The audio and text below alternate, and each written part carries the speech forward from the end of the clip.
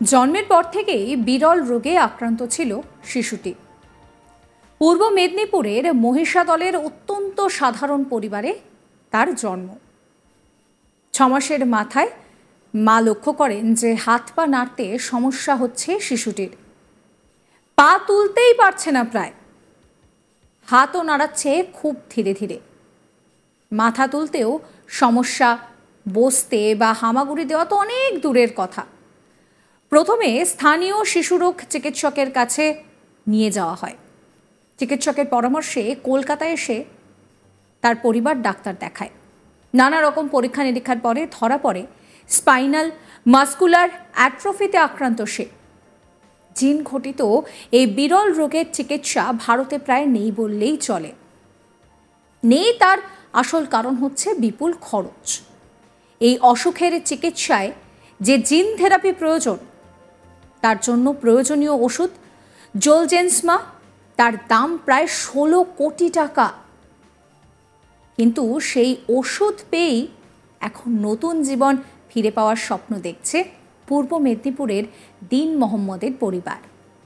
কলকাতার পিয়ারলেস হাসপাতালে শিশুটির এই বিরল রোগের চিকিৎসা হয়। পিয়ারলেস হাসপাতালের এমডি রবীন্দ্র পাই বলছেন যে SMA অত্যন্ত জটিল এবং চ্যালেঞ্জিং একটি রোগ।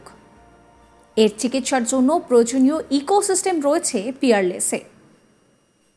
হাসপাতালের চিকিৎসকেরাও এই জটিল রোগের থেরাপির জন্য যথেষ্ট কঠোর পরিশ্রম করেন এবং সর্বোত্তম চিকিৎসা পায় সংশ্লিষ্ট শিশু।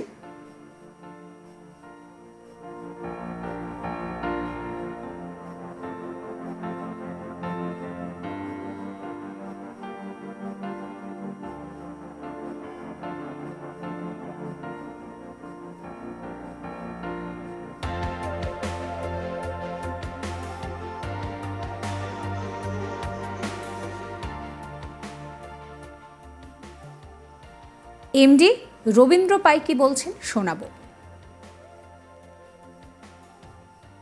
Spinal muscular atrophy is one of the most complex genetic disorder that affects the infantiles with a lot of severity and also to adults. Peerless Hospital is the only private hospital in eastern India that treats patients with SMA.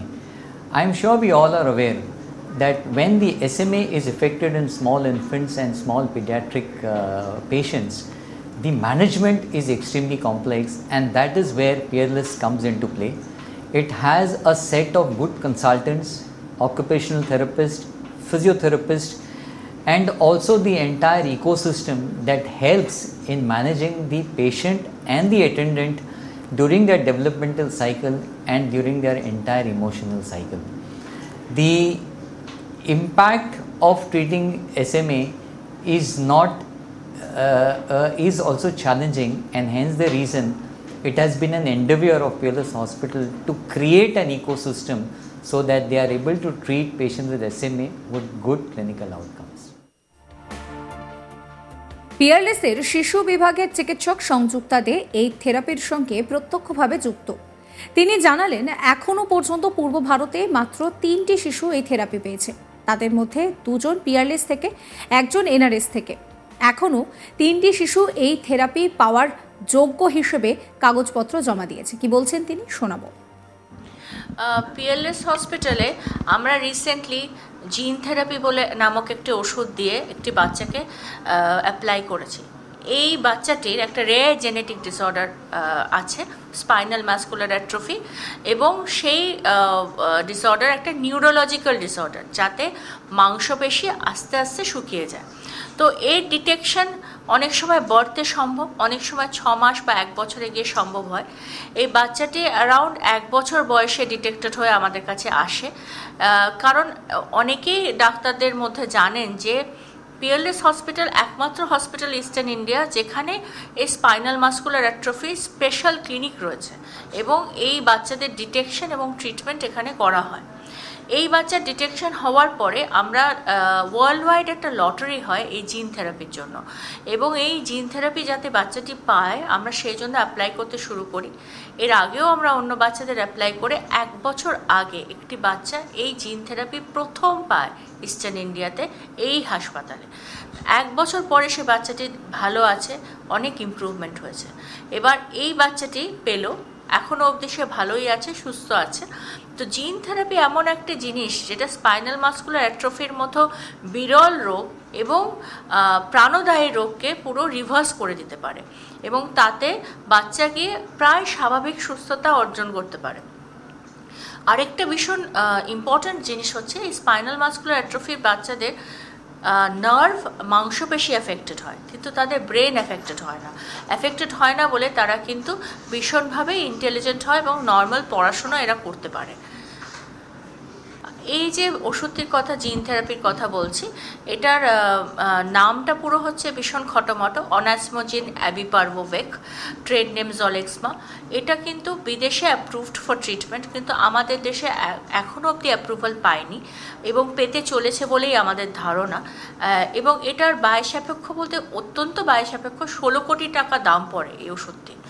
তো এই ওষুধটা free of cost পাওয়াটাই একমাত্র উপায় ছিল এই লটারির মাধ্যমে, world ওয়াইডের লটারির মাধ্যমে।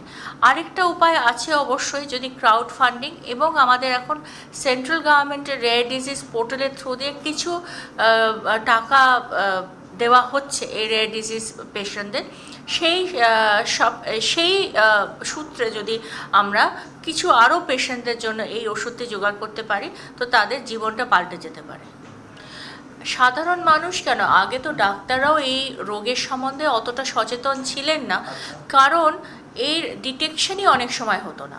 কারণ যেহেতু এটা নিউরোমাস্কুলার ডিসঅর্ডার, আস্তে আস্তে মাংসপেশি শুকিয়ে যায় এবং শুকোতে শুকোতে তার রেসপিরেটরি কম্প্রোমাইজ হয়ে বাচ্চা যে মারা যেত, তখন অনেক সময় রোগটা ধরা পড়তো না, কারণ জেনেটিক্স অতটা অ্যাডভান্সড হয়নি এবং রোগটা ধরা পড়লেও তার ট্রিটমেন্ট ছিল না।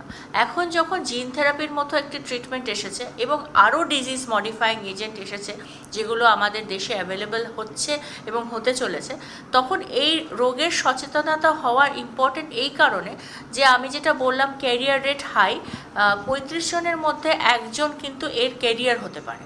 তো আমরা 35 জনের মধ্যে একজন যদি আমরা আননোয়িংলি ক্যারিয়ার হই এবং তার মধ্যে 2 জনের মধ্যে যদি তারা বিবাহ হয় এবং তাদের বাচ্চা হতে গেলে তখন 25% চান্স থাকে যে এই বাচ্চার SMA হবে। এই ক্ষেত্রে আমরা জানি যে ক্যারিয়ার স্ক্রিনিং কতটা ইম্পর্টেন্ট, যেমন থ্যালাসেমিয়ার মতো রোগে আমরা ক্যারিয়ার স্ক্রিনিং করে থ্যালাসেমিয়ার রেট অনেক কমিয়ে দিতে পেরেছি।